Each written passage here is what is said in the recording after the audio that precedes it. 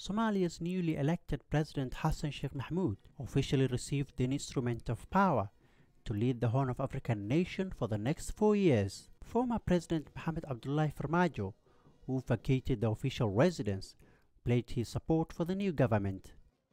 The president is working for the people, therefore we need to unite and support his work, because our country is recuperating from a long civil war. Thus, 1 or 2 people are not enough for the work. I will personally promise to stand by you, support you, and wish you good luck.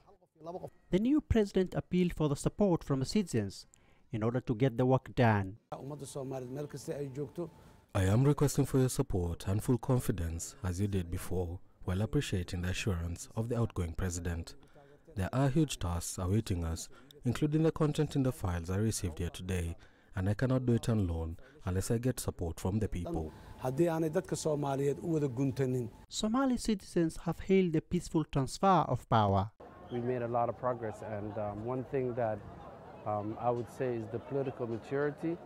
Even though there's a lot of differences among the states and differences of political views, when it comes to elections in Somalia, the power transfer is something that other countries should take notice, especially dictator countries. And we look forward to Somalia actually transition to one person, one vote in 2026. Like with any new official coming into office, expectations are very high. The first task for a new president is the appointment of a new prime minister. I would like him to point to a youthful prime minister who can work for this country and its people and work towards progressing our country. The president also needs to resolve political differences resulting from the aftermath of the elections. President Hassan Sheikh Mohamud has promised to implement tangible policies in his first 100 days in office. What remains to be seen now is his choice of prime minister in the next coming days.